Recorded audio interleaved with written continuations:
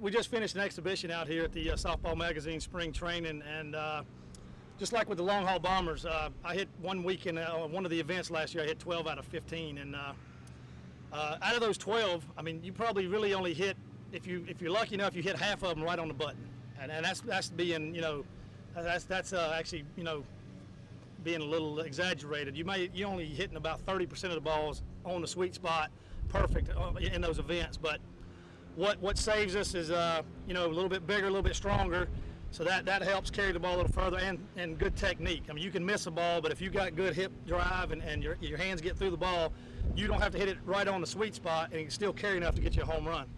So like for instance, the last ball I hit to win it last year, when they told me you got to have this ball to win, I didn't hit that ball right on the button. You know, I missed it, but the wind was blowing, which helped it, but it had a good enough backspin. I got enough of the ball to where it carried out, and I won the event. So every swing is not going to be perfect and hit right on the button, but if you work on your technique and some of the things in your swing, you'll get away with some of those missed hits, and 90% of the time it'll be a hit instead of an out. We've had some guys out here today that one of the biggest things is they overextend early in their swing, and I corrected that, and then they see that they get the bat through the zone quicker. And even though they miss a couple balls, they're still hitting them further than they normally would, and some of them were going out of the park, some of them were hitting the fence when normally they were falling about 15 feet short. So just that minor adjustment on some of the swings with these guys, add 15 feet to the ball, that's the difference in an out and a home run, or, you know, it gets more zip on the ball getting through the infield too.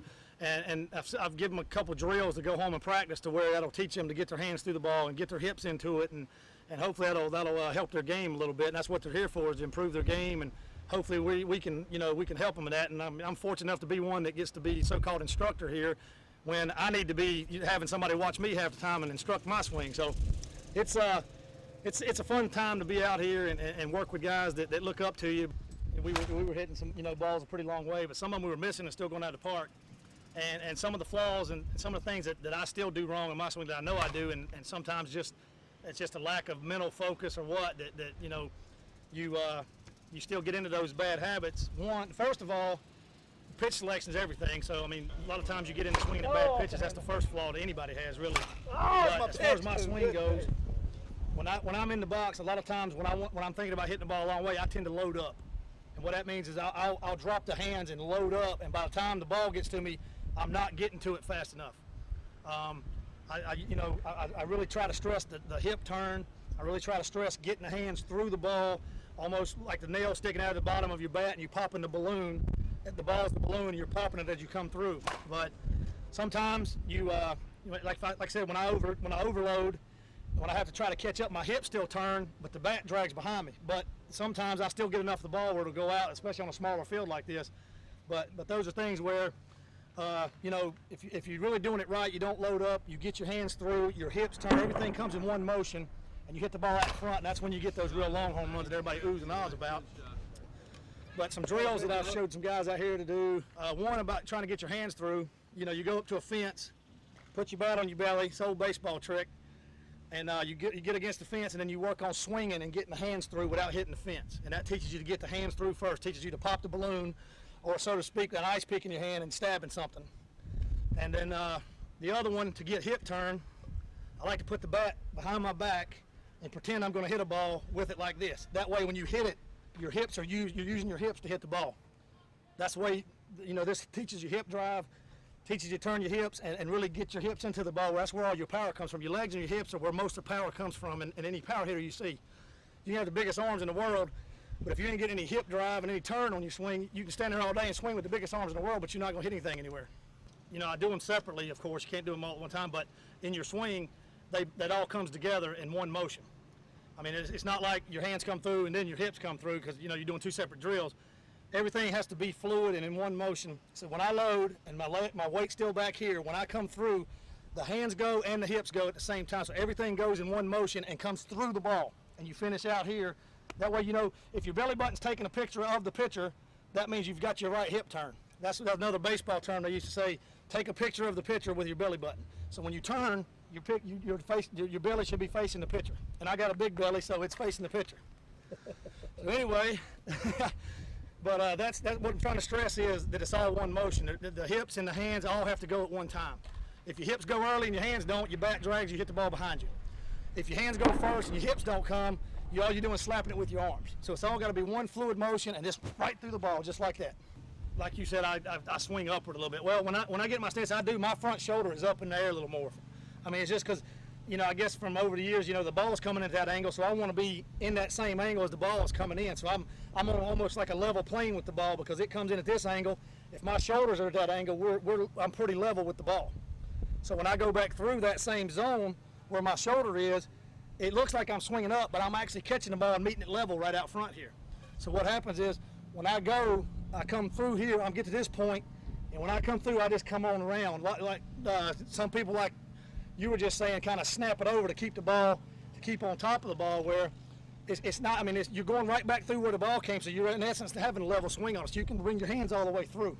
I just let mine go. I still got the old baseball grip, so mine just comes through here and then follows it on out. Talking about the nail at the end of the bat, popping the balloon, so to speak. I see a lot of guys when they come through, you know, they're working on getting the bat through, but then all of a sudden they just kind of drag their shoulder through instead of letting the bat whip through.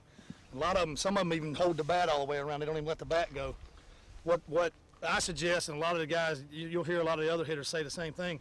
When you get to this point and you're stabbing the balloon and then coming on through, you roll that wrist on through to let the bat whip, and that'll just give you that added distance and power on the ball.